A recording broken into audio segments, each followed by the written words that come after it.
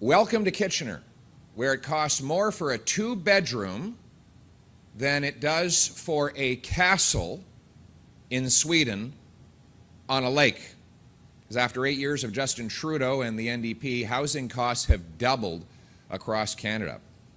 In fact, the average rent is doubled, the average mortgage payment has more than doubled, the needed down payment for the average home has doubled.